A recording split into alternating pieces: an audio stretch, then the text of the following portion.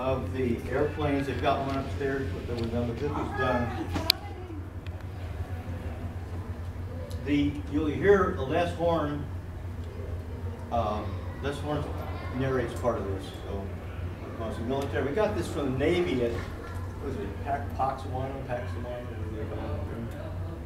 the naval base up there. They had it, for some reason they had it in their archives. There's sound on this, but they give me a sound machine. Can you turn these other lights on? Yeah, let me turn this on. The film's dark, but it's called Taking the Night Away from Charlie. And basically, you can see it's nighttime, and you can see them shooting and things like that. Helicopters, there's the noise. You know, these all the things, and you've got.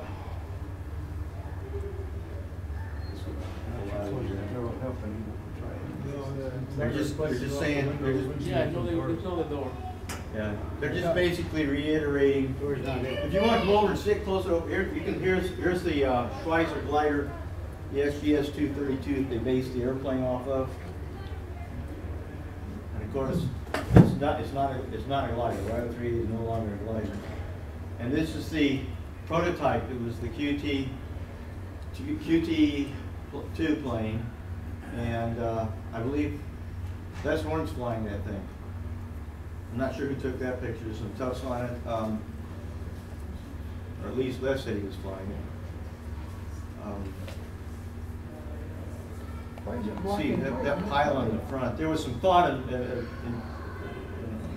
proposal was made. Why don't we just make a bunch of these up, and they're as easy to take care of as a Lambretta, and we'll just let the South Vietnamese Army fly them, you know, but no money in doing that, so that's why they're doing it with the thing. They're in Soc Trang, they were stationed there in the South, down in the Delta, and it was 1968, right during Tet, and if anybody knows about Tet, that's when North Vietnam tried to finish us off over there, but they didn't. This is the QT2, and they call us in the prize crew. They painted the airplane and made it possible to put an ocular out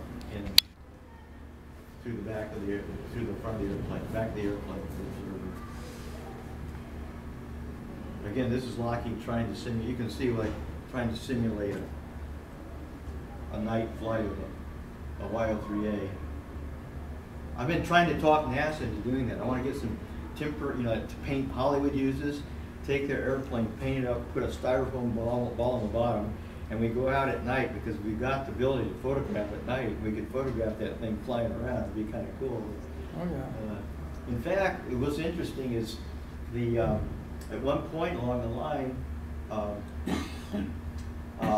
Disney Engineering contacted me, and they were interested in how we made a quiet airplane, and I signed this thing that said I wasn't supposed to tell what they're doing, but the engineer basically said what they were going to do is going to make a dragon fly silently in his movie, and not animated. It was going to be a real dragonfly. So I don't know. I think they scrapped that plan. This is the test platform. A guy in Leawood, Kansas right now is restoring this to flight status. And he's got one of the crew chiefs that worked on this thing, and you probably know him, helping him out.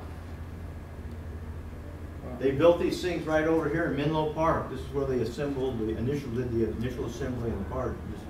The building, there's a fence around it now, and it's a toxic cleanup site. I'm located. Thanks. Yeah, I have to see we're on. So anyway, here we go. We got this, again, some rare footage of the airplane. And this is where they did the sound testing on it, out in the, is that Crow's Landing? Yeah. Yeah.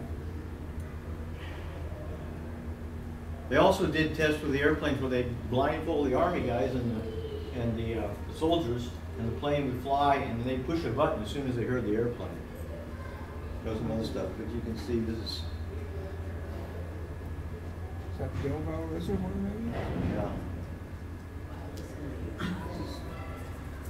It's pretty quiet. Just slow flying. That's its speed right there. You can see see the cars passing it on that road down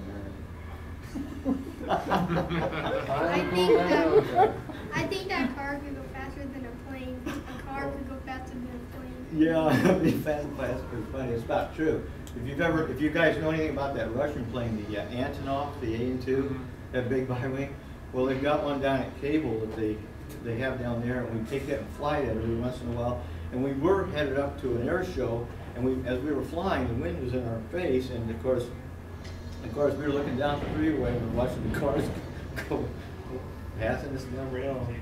But as you can see, that nice wing spread. But this is one of, we probably don't have a total of more than about 8 minutes of this airplane flying in total, of any kind of film whatsoever. And it's Vietnam. Now NASA was real nice. They did put together some pictures of their airplane flying for us, but it's not quite the same thing as seeing the stuff from the Vietnam era. Manny. Yeah. Oh, I have someone here I want you to meet. Manny, come on up here a minute. Just real quick.